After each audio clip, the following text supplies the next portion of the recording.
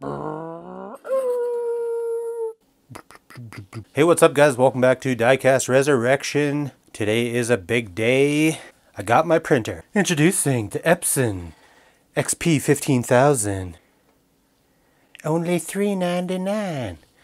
Just kidding. This printer was actually $350 Canadian. So that's probably closer to $200 US. But I got it on sale. So you cut $100 off the price and that's what you end up with. A couple of reasons I went with this printer. This is an Inkjet. It's made for printing photos. So it's used to working on thick paper. It's got this fancy rear feed, which means when you put paper in the paper tray, normally it goes through a bunch of reels back and forth and then it comes out as a finished product.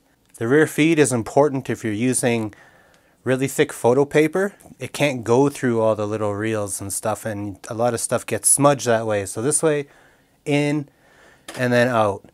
So that's very cool. What's the resolution on this bad boy? Not that you care or you'd ever do it. This is a regular 8.5 by 11 slot. This will do photos, spreadsheets, Water-Slide Decals as wide as 13 inches, which is completely useless for what we're doing, but, you know, pretty handy feature if you wanted to just use it as a printer. Well, Mr. Diecast, why is that printer so cheap? Well, the most popular printers these days are combination printers. They scan, they fax, they email a card to your grandma on her birthday. They do all these things. This printer only prints. So all that money that you're paying is strictly for a printer, not for all the other wingdings and doodads. And yes, this will print on paper just fine.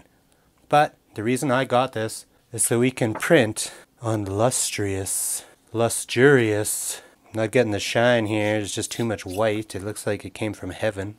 That is decal paper.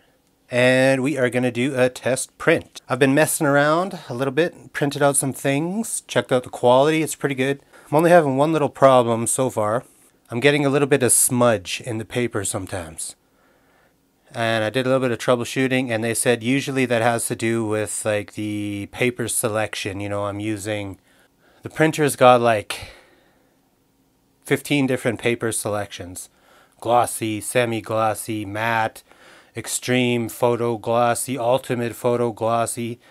And then there's different thicknesses and you got to dial in exactly what you're doing, or else sometimes the clearances aren't quite what they should be. And it's not ruining things, but I might get a little bit of a smudged edge here on the top or the side as we print this out, and you will see. I was in a big hurry to print out some stuff, so that's what I did. And so now we're gonna go and hang out on my computer. Okay, so we are in Adobe Illustrator, and Illustrator is a really cool program. It's a little bit more used for graphics than Photoshop. So all those guys that make real cool gamer logos and stuff, a lot of them do it in Illustrator, and that's because you can manipulate almost anything. Shift stuff in any direction, skew it, mash it, make all kinds of cool stuff. So these snippets here are from my old YouTube channel. Let's just use these as an example just because I already had them made. I would like to get a good example of a photo, and who better than the dude. So we're going to take the dude and we're going to incorporate him into our logo. So we'll just smush him down here, nothing too fancy. Just get him in the middle here somewhere. That looks real good. And the dude is an excellent representation of me. He even drinks my favorite beverage. It's starting to look real good, something like that. And that'll give me a good idea of how the graphics look and how the photos look. And we are going to do a print test on the new printer on the actual Water-Slide decal paper. Okay.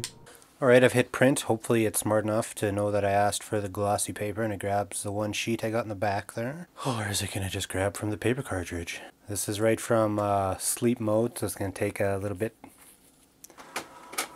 Yeah, it's grabbing the big stuff.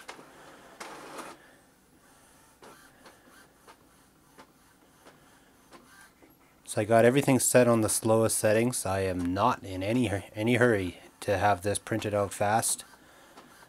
I actually reduced all the settings so that it goes slower on purpose. Hopefully our smudging isn't too bad. I picked a kind of a medium gloss paper this time. So we will see. So when I tested out this earlier, the first thing I did is I cut out one and I put it in water just to see if the ink would run, and it did.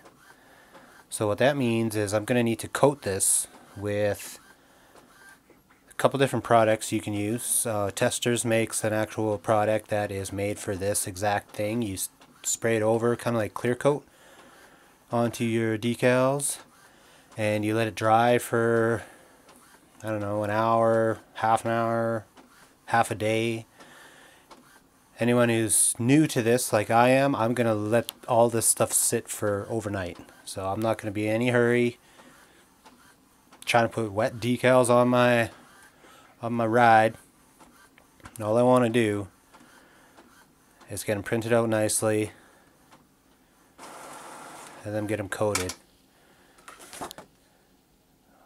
What do you think about that? Look at it.